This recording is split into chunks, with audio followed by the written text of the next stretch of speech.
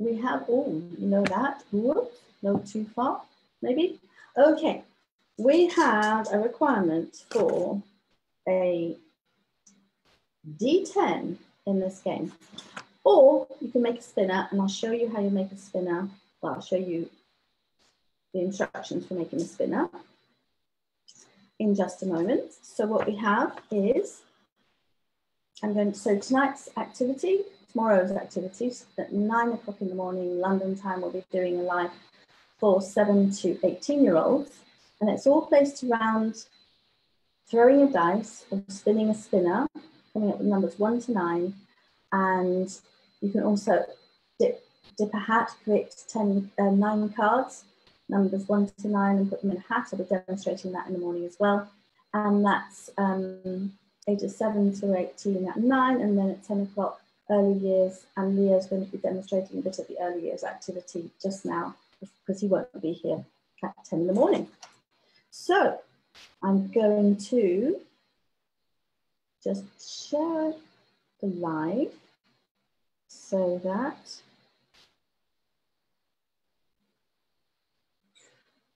where's the live? The live has disappeared. Il a disparu. That is a bit frustrating, so I'm not going to worry about it. I will just go ahead and play the game. So I'm going to share the screen, show you the activity. Now it's in the description above. Unfortunately, I'm not able to, 1 second, that's not working either. Put this up. That's what I want. Now let's see if I can do that. Share the screen again. See what happens. And here we don't go. We have a mystery. There is a mystery here. Adobe, it should be here, but it's not. Maybe it is. Let me have a look, see what you can see. But I can't see what you can see because it wouldn't come up for me. This is very peculiar. I'm afraid I'm going to have to go and have a look and see what you can see.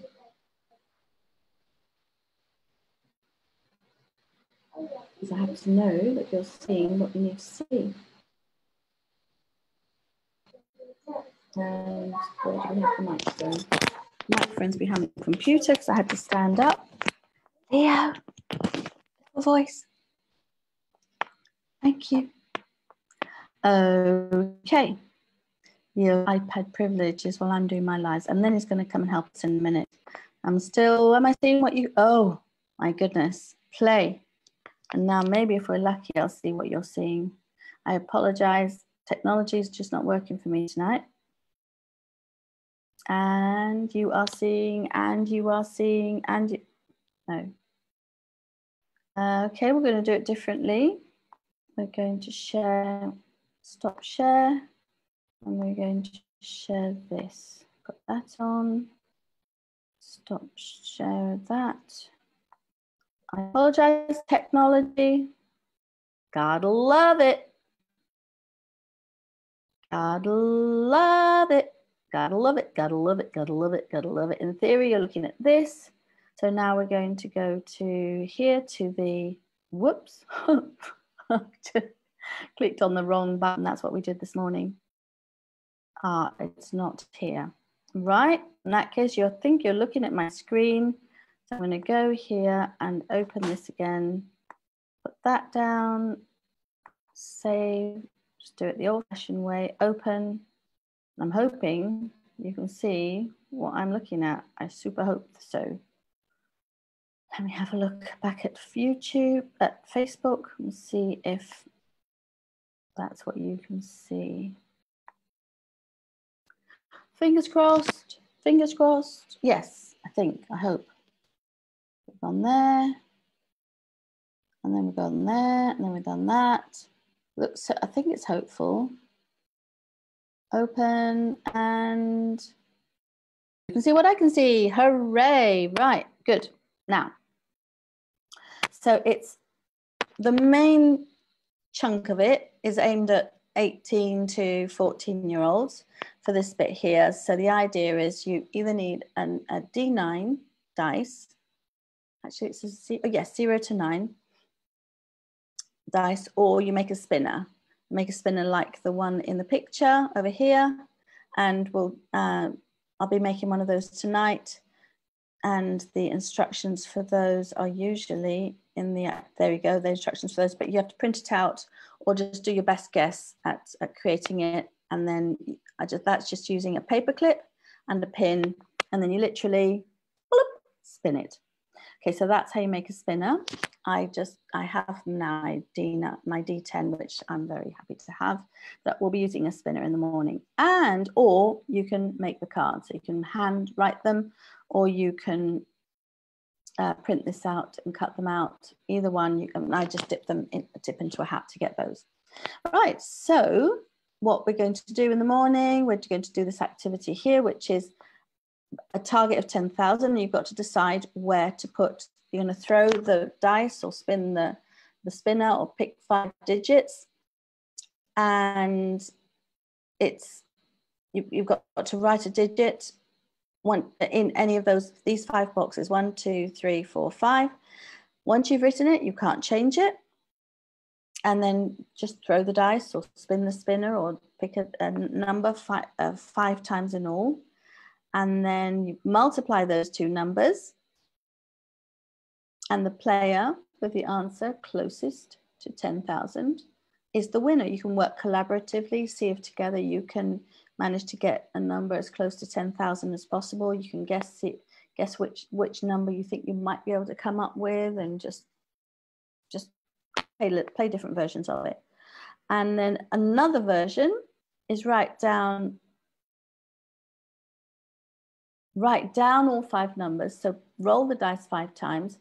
Instead of placing them as you roll, write them all down and then place them. So that is much more a game of skill, that you're actually working out the number before you place it.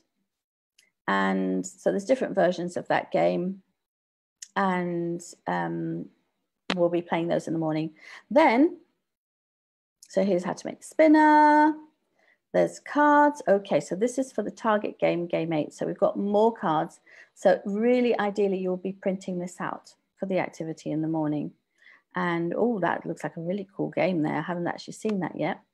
And inclusion, home learning, rounding and estimating, how to win. All the games offer number skill practice and an incentive to improve the skills in order to win. So it's actually useful that this is a competitive game. It doesn't have to be competitive one against the other. You can do your personal best. And, but you want to do as well as you can in order to win. So chance is a big factor, because you're rolling a dice or spinning a spin or picking a number out of a hat. And it's a matter of, if I put this number in this box, how likely am I to get a better number for the same position on the remaining throws? Would it be better to wait or better to use the number I've got for all the different positions? And it's all about reasoning about probabilities before even hearing the word probability. It's about doing the reasoning and which is better, which is more likely, which is going to give me a better result. So for early years, we're going to play spin high. And so we play it with 2-digit numbers. So they'll get throw it once or spin once, and they'll with 2-digit numbers see if they get the highest number, 3-digit number, which is going to be the highest number, 4-digit number. Lower primary, we're going to target 50. So we're only talking tens and units, up to 100 for the answer. And then up, so that's up to, now we're up to 7-year-olds, and then from 8 to 14-year-olds, you'll be playing the game we looked at originally, where you'd be got 5 numbers, and you're looking at getting as close to 10,000 as possible. And then the final kicker, upper primary, that's it. You've got different options there, lots of maths, but maths in a fun way. So questions, can you round the number to the nearest 100? Can you round that number to the nearest 10? using all the things that they use in class.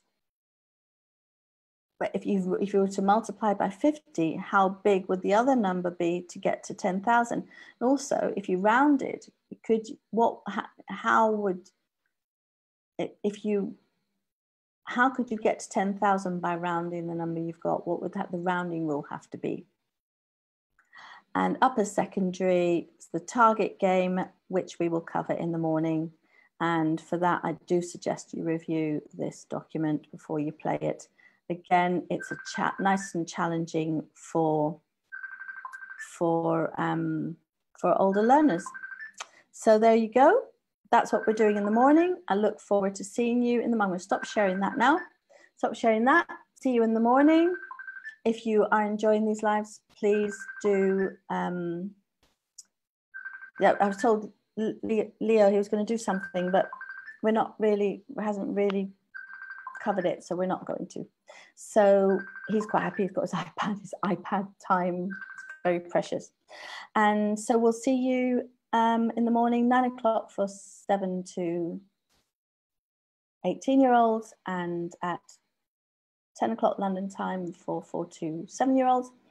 If you do enjoy these lives, please do share them.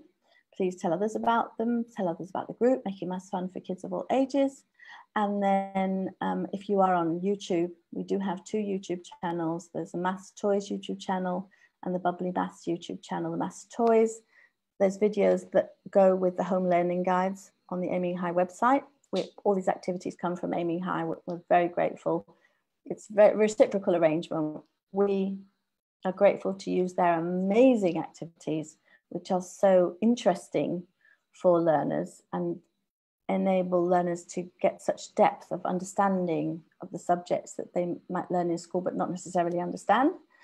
And then we help them by providing publicity, because they provide really high quality professional development for teachers who teach maths in Africa in general, as most of the activities go on in South Africa, but they have units in other parts of Africa. And what they do is they provide bursaries for teachers who work in disadvantaged and rural areas, who have a very challenging job, have very dedicated teachers, and these lives help them as well. And the bursaries are so that they can attend the courses at no cost to them. So that's another way that we help them, and we will be doing fundraisers on here at some point as well, just so that you know.